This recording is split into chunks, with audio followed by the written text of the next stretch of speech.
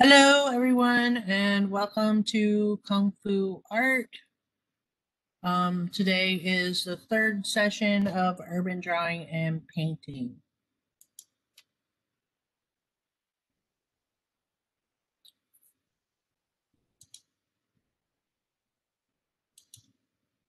So today we're going to be talking about depth.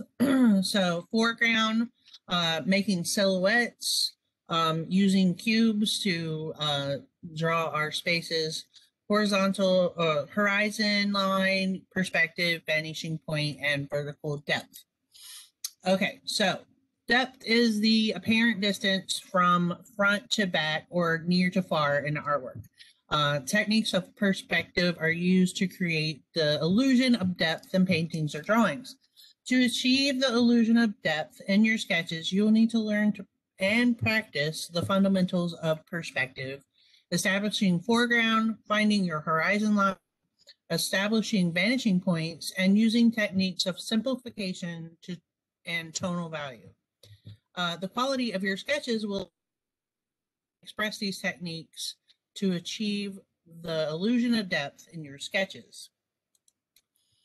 Foreground is made up of the elements closest to you.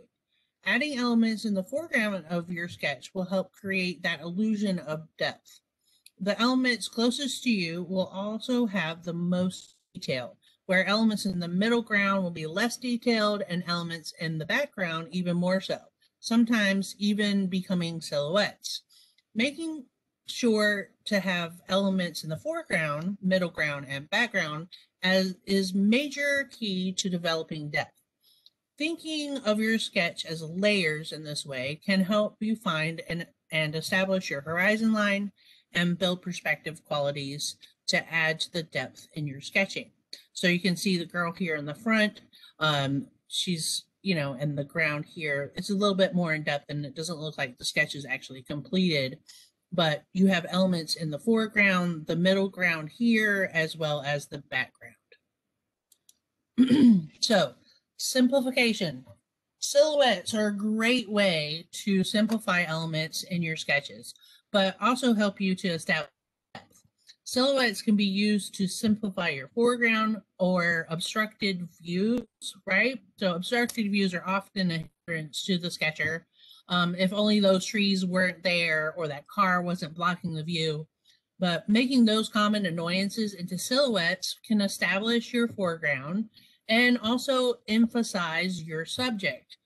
You can also establish depth and elements of background by silhouetting the buildings or urban furniture that you can see clearly or with much detail. So you can see in the sketch here, the trees are very silhouetted. They're not as noticeable as the detail on this building or structure here. So cubes, think in cubes.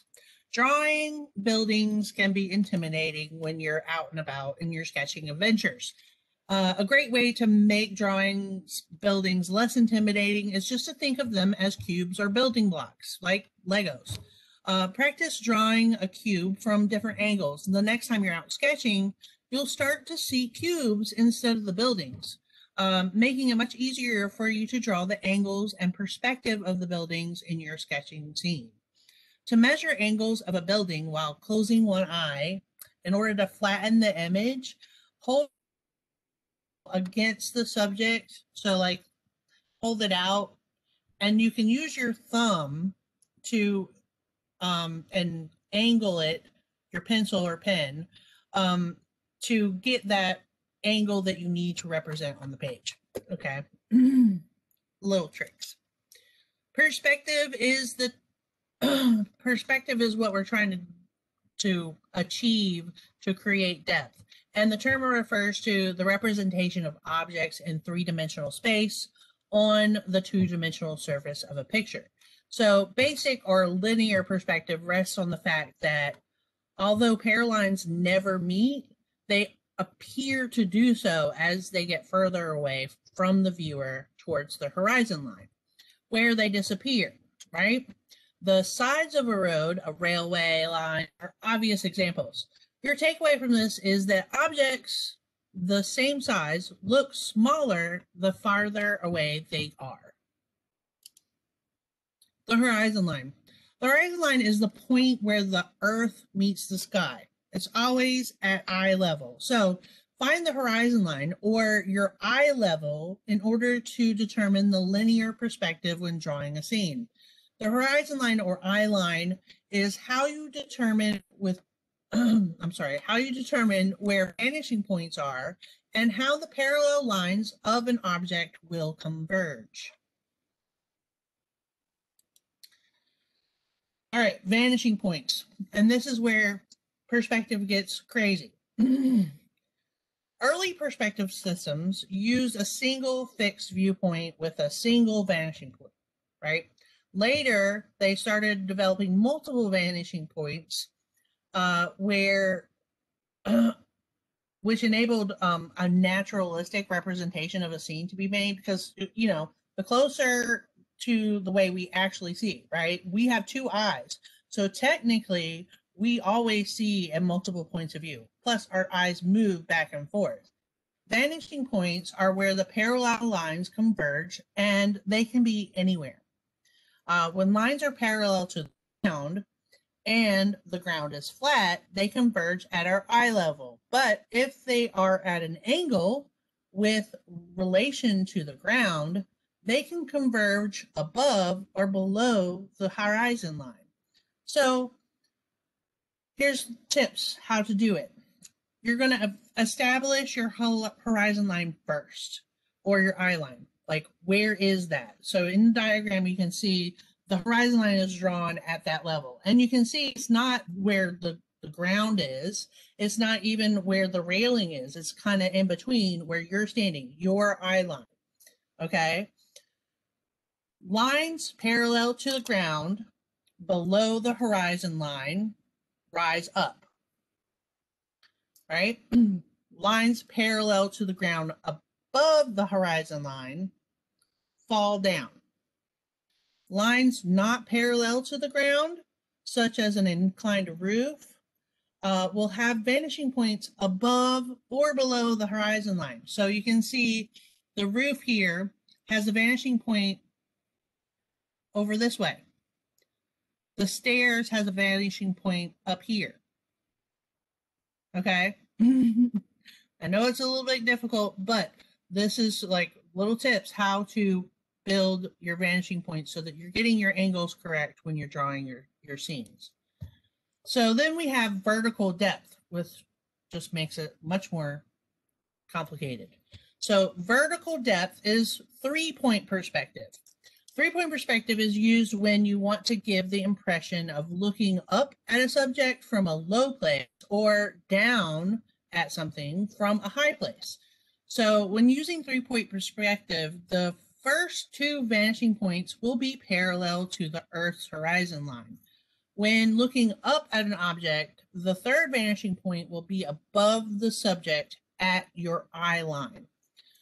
When looking down, the third vanishing point will be below the ground, but still at your eye line. So you're still basing your horizon line off of your eye line, okay? So you can see in the diagram, we have two vanishing points that go down. Your eye line is basically here, and then the vanishing point above, okay? All right, tonal value is what atmospheric or aerial perspective is in painting, okay? It creates the sense of distance in a painting by utilizing the fact that the atmosphere appears bluer in the distance. So you can see in this drawing here, everything gets a little bit bluer and less distinct. Then this is in black and white here. Drawing shade helps to create a sense of volume, and gradation of tone can create the same effects as atmospheric perspective. So the things in front are lighter than the things in the background. Atmospheric perspective can be used in conjunction with linear perspective techniques to establish complex depth perception in your mixed media drawings. So here they use shade as well as color, atmospheric perspective to create depth, as well as the linear lines of the buildings in the street to create that depth.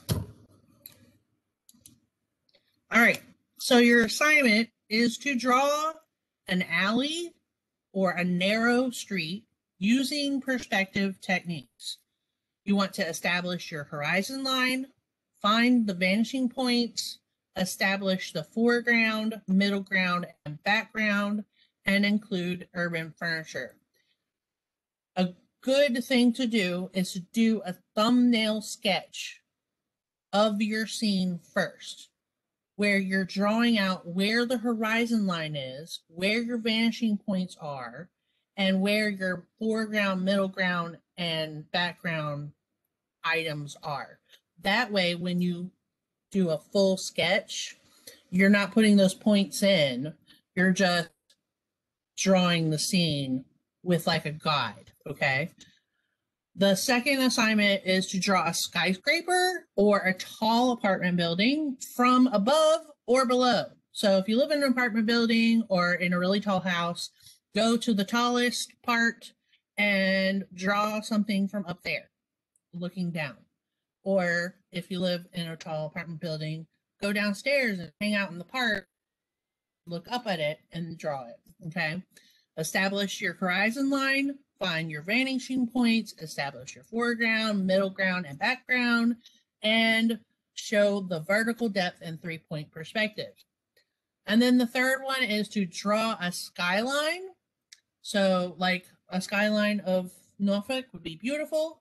Establish your horizon line, find your vanishing points, your foreground, middle ground, and background, and include elements of atmospheric or tonal value to build depth. So that's the key on that one. So we're working on basic perspective, we're working on vertical 3-point perspective, and we're working on atmospheric tonal value to build depth in our sketches. So, all right.